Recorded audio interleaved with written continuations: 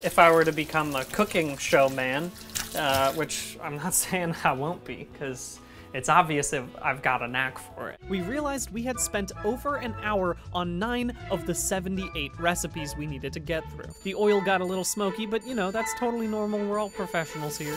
Turn away. No one needs to see this. That's just a mush. Some spicy mush. Please don't do a close-up of this. I mean, compared to what, Patrick? This is the grayest looking meat I've ever seen in my life. Doing this in this kitchen feels like a sin to me. No! Oh. Steampoggy. Oh, the crab does not mix well with the carrot. What about the chicken? Milky. So we're just gonna dip the thing into honey and see what happens. That worked. We're just drinking milk with carrots in it.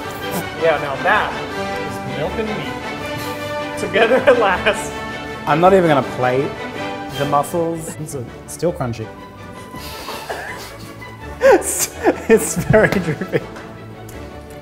Now that does just taste like undercooked dough. And as you can see, it didn't go so hot when you try to make an egg tart in a wok.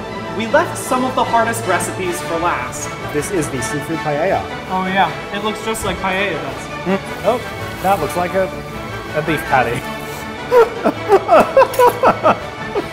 We just cooked a fruitcake that looks like it'd be served at McDonald's. So I kind of just made sweet scrambled eggs.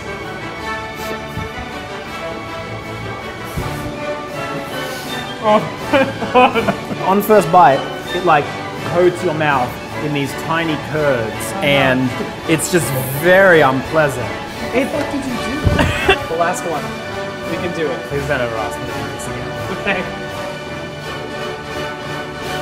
You know, it could have been worse.